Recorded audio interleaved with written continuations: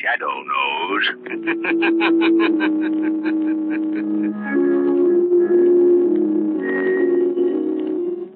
Your local blue coal dealer presents The Shadow. These half-hour dramatizations are designed to forcibly demonstrate to old and young alike that crime does not pay.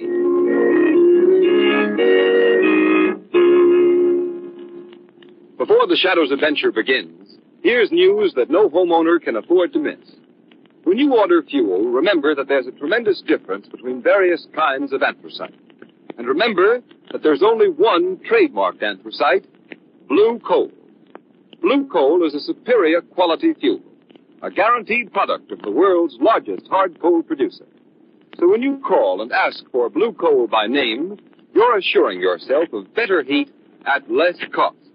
Why not order your supply from your nearest blue coal dealer tomorrow?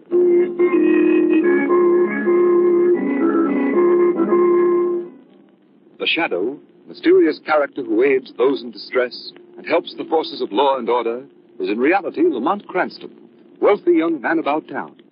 His friend and companion, Margo Lane, is the only person who knows to whom the unseen voice belongs, the only one who knows the true identity of that master of other people's minds, the Shadow. Today's story, Death is Blind. Ladies and gentlemen, casino free outside. Come on, Lamont. If I have to inspect another blue ribbon pig or prize pumpkin pie, I think I'll faint. Nonsense, Margot. We've hardly seen anything yet. Who'd have thought the dignified Lamont Cranston would go crazy about a county fair? No, Margot, you don't begrudge me a little relaxation, do you? Relaxation? Isn't it enough you're leaving tonight for a week's hunting trip by yourself? I should think that would be enough relaxation for anybody. Well, maybe you're right at that. Wait a minute. Oh, now, Lamont, that's just a shooting gallery. You've seen shooting galleries before. Come on, Margot. You can just walk by it anyhow. Oh, Lamont, you're incorrigible. All right, I'm with you. Hey, watch him shoot. That guy's a sharpshooter. Hey, did you see that shot? He had his back to the target, and he shot over his shoulder, looked in the mirror. Boy, that's some shooting, huh? What's going on? I can't see over these people. You need to get into today, Margot. Come on. Let's try to get closer. Heavens, what a crowd. Squeeze in here now. Yeah, that's right. Now, can you see? Yes, perfectly. It must be the boy standing by the counter there who's been doing this miraculous shooting. Look, he's going to shoot again. The man behind the counter is handing him another gun. Hey, Arthur, wouldn't you like to try another shot? Oh, gee, I don't believe so. I'm sorry, but... Walter, do not go. Well, Dr. Layton, I didn't know you were here. I've been in the crowd watching. I'm proud of you, Walter. What I've just seen you do is a credit to my teaching. Oh, thank you, Dr. Layton. Lamont, that old man with a hunchback, the one the boy calls Dr. Layton. Yes, what about it? Oh, I don't know. There's something I think it's his eyes. Well, you know who he is, don't you? Should I? Who is he? There's pictures in the papers occasionally. That's Dr. Franz Layton, head of the research laboratories of the Jordan Process Company. They're plants in this town. I don't care who he is. That face, it's evil, Lamont. He gives me the shivers. Let's go. Go quiet. I want to hear this. Yes, but Dr. Layton, I ought to go home. You see, my mother didn't... Not yet, Walter. Did I understand you to say, sir, that you're responsible for this boy's remarkable skill with a pistol? Yes, I think I can say I am in a way. He had the natural instincts himself, of course, but I helped him develop them. You see, Walter has not only the perfect eye, but the perfect ear. It is a rare gift. Ear? What's the ear got to do with marksmanship? I will demonstrate. Walter? No, please, Dr. Walter, Layton. you will do as I say. Yes, Dr. Layton. Now I take this handkerchief, Look, so... Lamont. He's blindfolding the boy. Yeah, wouldn't it just... Now he is completely blindfolded. He can see nothing. Can you, Walter? No, Dr. Layton. The boy will now give you a demonstration of marksmanship that I bet you have never seen before nor will see again. Give him the loaded pistol. Hey. Here, now, wait a minute. We have conducted this experiment safely many times before. Well, all right. Here's the gun. Take it, Walter. That's right. Now, this blindfolded boy, unable to see anything at all, will shoot once and hit the bullseye of that target. Safe. I'm getting out of here. Calm yourselves, everybody. There is no danger. How's he going to know which direction to shoot in? That's where the ear comes in. You take this cane of mine, stand by the target, and when I give you the signal, strike the gong in the center of the target with the cane. The sound of the gong will give Walter his cue. His ear will give him the direction, and his shot will hit the bullseye. With me standing there, huh? Not on your life. The guy's good, but how do I know he's that good? You doubt my word? Well, mister, I don't say I doubt it, but if he's going to play Will You Tell, he can do it with somebody else. Ah, you are cowards, all cowards. I will strike the gun myself. Are you ready, Walter? Yes, I'm ready. Good. I will strike the gun. Bullseye blindfolded! Impossible. I was shot. You see, what did I tell you? He struck the bullseye blindfolded. Now, do you doubt my word? Come on, Margo. Let's go. Yes, it's about time. Margo, you realize how powerless the shadow would be against a boy like that? Yes, I know, and just as the boy was about to shoot, did you see that old man? He was trembling, and his face was white as a mask. Yes, I noticed that. Definitely not nice. I wonder what it means. I don't know. This way, Margo. Here's the car. Oh, now you're the one who's in a hurry. You've got plenty of time to get back to town and pack. The train doesn't leave till 9:30. I know. I may have something else I want to do first. Something else? What? If I knew definitely, I'd tell you, Margo. Offhand, it looks as if the shadow... The shadow? Now, Lamont, when you agreed to take this hunting trip, it was to be an absolute rest. And you promised me you'd forget all about the shadow for a week at least. I know. That's just what I intend to do. But before I go... Yes? Well, before I go, I think the shadow is going to imitate our young friend Walter back there and take a shot in the dark.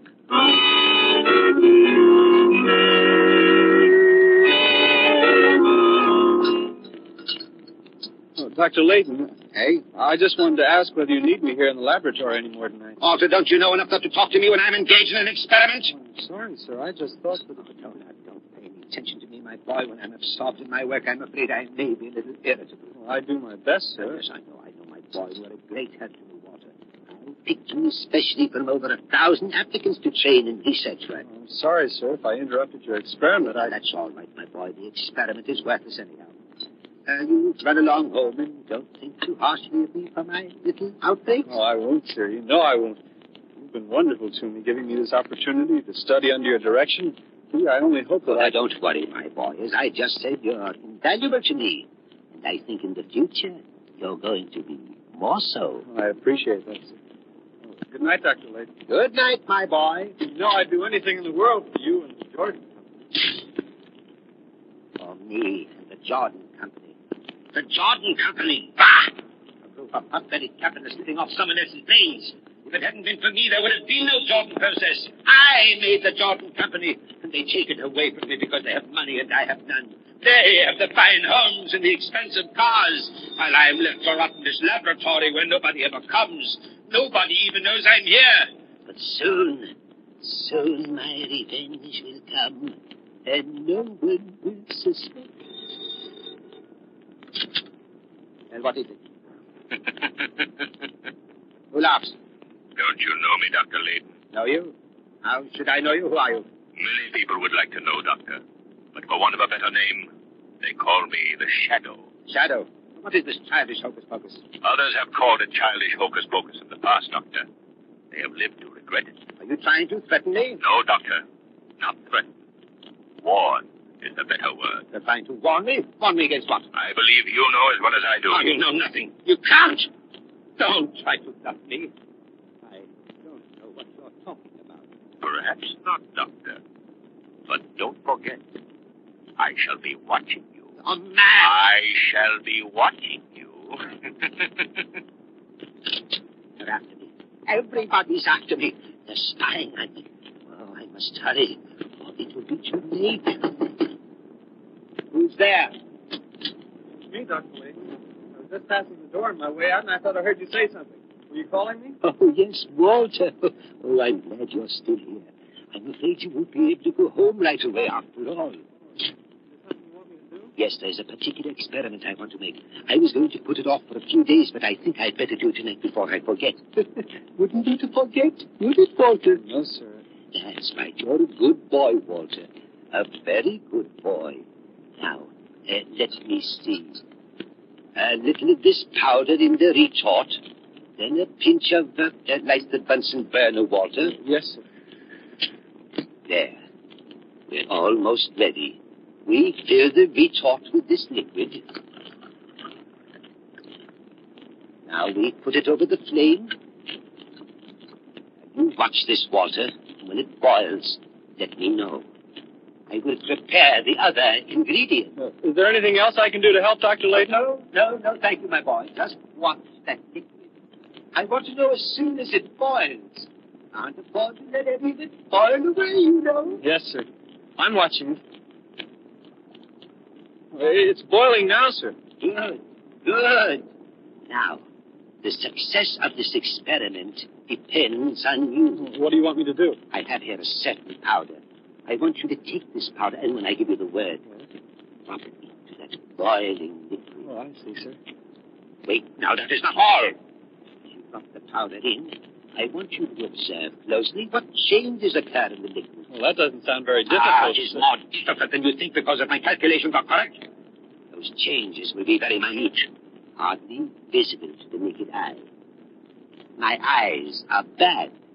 That's why I want you to watch. Well, I'll watch very carefully, sir. My eyesight's very good. Almost as good as your hearing, eh? Now, when I give you the word, drop the powder.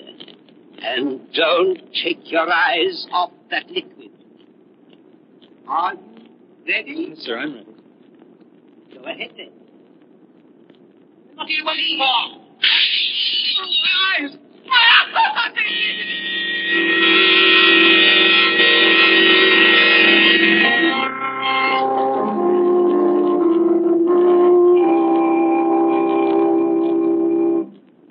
We continue with the second part of the Shadow's thrilling adventure in just a moment.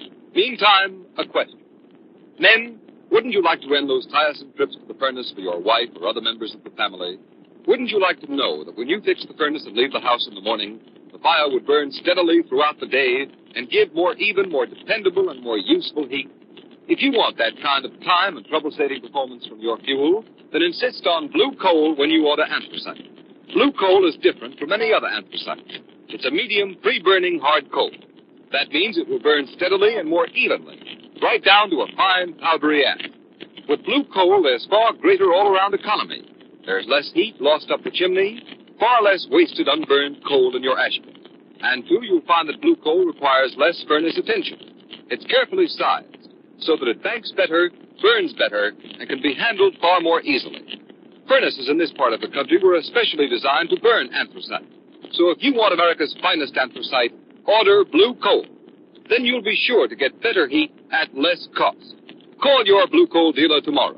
You'll find his name listed in the Where to Buy It section of your classified telephone directory under the words blue coal. Play safe. Don't take chances with ordinary anthracites. Save money with blue coal, the only trademarked anthracite. It's the solid fuel for solid comfort. Order your supply tomorrow.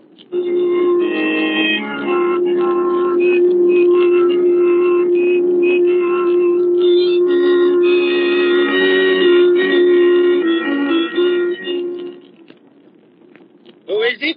It's Gates, Dr. Layton. Come in. Oh, yes, Gates. Come in, come in. Sorry to bother you at home like this, Dr. Layton, but I wanted to see you about that unfortunate boy, Walter Dunn, who was injured in your laboratory several days ago. Well, what about him? Well, as personnel manager of the Jordan Company, I'm especially concerned about the boy. I understand at the hospital that the poor fellow will be totally blind for life. Too bad, but accidents will happen. We're paying all his hospital and doctor's bills, of course, and in addition, the directors had a meeting today, and they thought it was only right for the company to make some provision for the boy's future. And Mr. Gilmore, the president of the company, thought that perhaps you could suggest what's the best thing to do. Oh, Mr. Gilmore thought that, did he? Well, Mr. Gates, I'll tell you what I'd advise the company to do in the case of Walter Dunn. And what's that? Exactly nothing. But, Dr. Layton, surely you would... Suppose I were to tell you that Walter Dunn was a worthless, no-good scoundrel, that I caught him making tracings of various things I was working on here in the laboratory with the intention of selling them to our competitors. Well, you can't be serious. I never was more serious in my life. The boy spied on me. He spied on me, I tell you.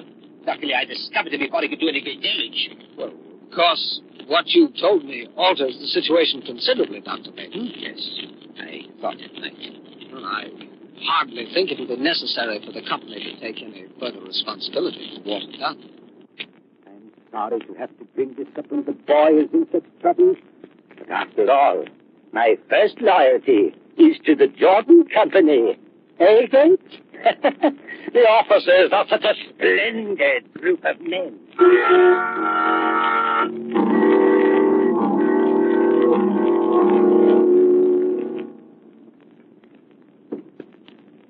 Walter. Thank you, Dr. Lake.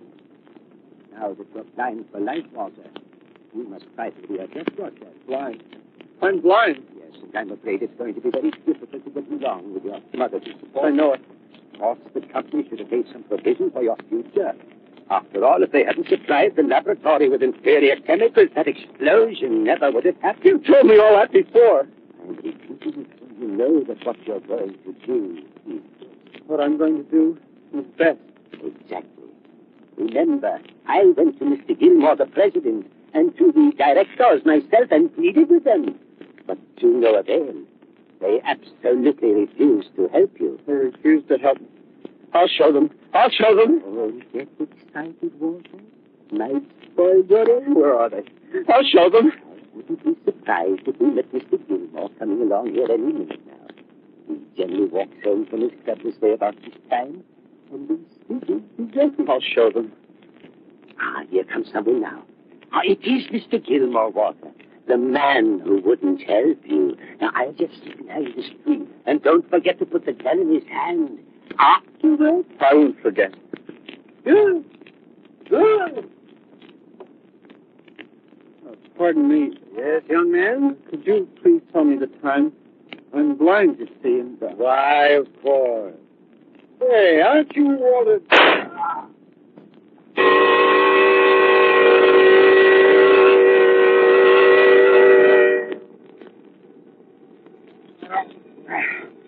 I wonder where it is. Hello.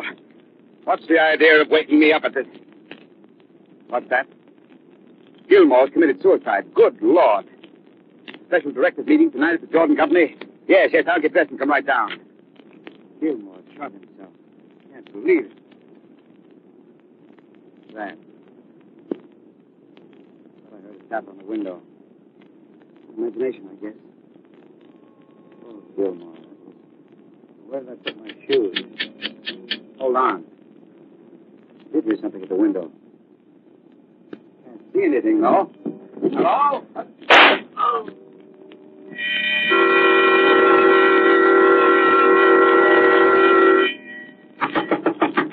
I'm coming. Don't be so impatient. Well, what do you... Walter Dunn, what was it?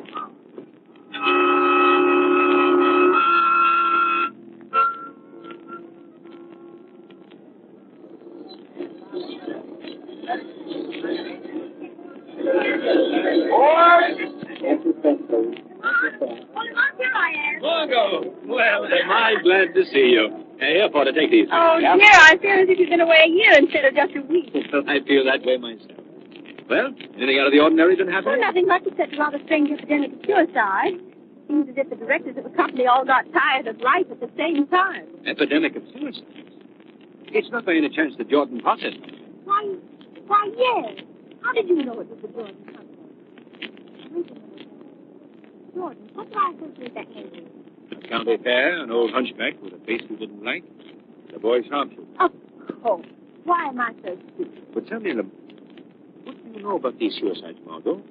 Was there any significant fact connected with all of them? I don't think so. Oh, wait a minute. I did notice something that was true. Each suicide shot himself through the mouth. Margo, a week ago, the shadow warned a certain man on the telephone. I see now that one warning was not enough. Your suicides were not suicides. What do you mean, Lamont? I mean this, Margo. When a man is going to shoot himself, he doesn't do it through the mouth.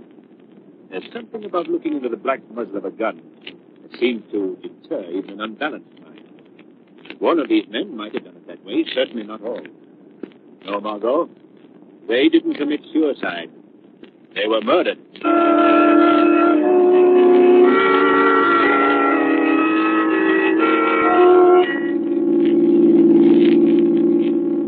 Let me see, Margo. 221 Elm Street. This must be the place. Stop the car. That's right, Margo. Yes. You want to come in? He was calling on Lamont. Blind boy. Yes, I'll come in. Right, Margo.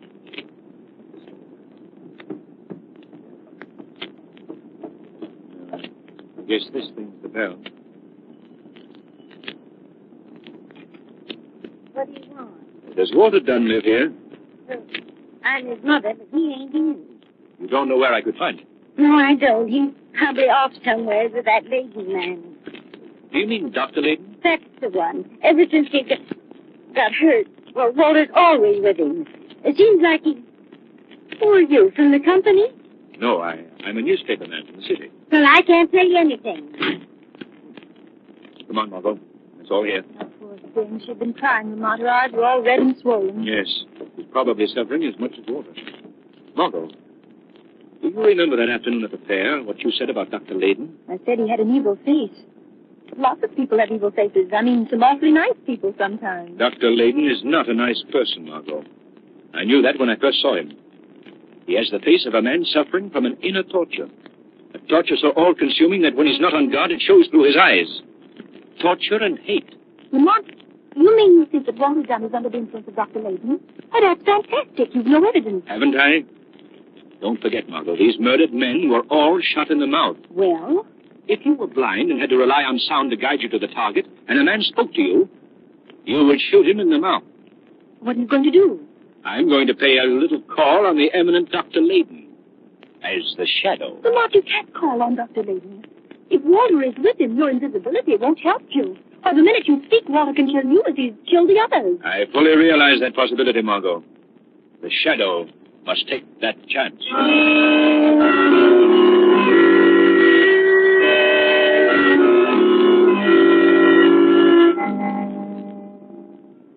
Well, Walter, things are coming along splendidly. Yes, Dr. Layton. With all the executives committing suicide. Our own special brand of suicide, eh, Walter? The company's stock is dropped to nothing. Soon I will have control. I, Dr. Franz Layton, the despised old crank puttering around in his laboratory.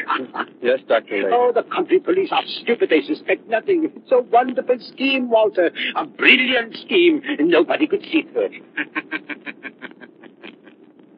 Nobody, Dr. Layton. Who speaks? Walter, the door is open. I closed it. I'm sure I closed it. Don't get up, Doctor. I'll close it again. There. Who is it, Dr. Layton? I don't know. I can't see him. Can't see him. Are you blind too, Doctor? No, I'm a blind but You can't see me, is that it, Doctor? I don't know. Walter, tell me. There is someone in this room, is there not? Yes, Doctor. He's standing right near you. His voice comes from there. Well, who are you? A disembodied spirit, speak. We have talked before, Dr. Layton. I am the shadow. Shadow? Though you cannot see me, I am here. Doctor, I'm afraid your little game is up. Your plan. Yes, Dr. Layton. Walter, this man, this Dr. Layton... Shot him, Walter. Yes, but only in the arm. Listen, Walter. Shoot him again, Walter. Shoot him again. Walter, stop. Listen to me. Dr. Layton's made a cat's paw out of you. Shoot again, Walter. Shoot again, you fool. Walter, listen to me. Layton lied when he told you the company wouldn't take care of you. They planned to provide for you and your mother for life. No, I don't believe it. Wait, don't shoot. I'm telling you the truth. Dr. Layton has tricked you from the beginning. Has deliberately plotted that you commit the crimes he hadn't the nerve to carry out himself. He's lying. Shoot, Walter. Shoot. Walter, listen. Would a chemist as brilliant as Dr. Layton have an accidental laboratory explosion? Shoot, Walter, you fool. Walter, you've got to believe me. He deliberately blinded you. You deliberately blinded me. No, Walter. My word of honor. Walter. No. I've been so foolish. I believed him and trusted him. I shot you. I'm not badly hurt, Walter. Better put that gun down now. What are you going to do? I'm afraid I'll have to send for the police. Oh, the police? No, I know the best way.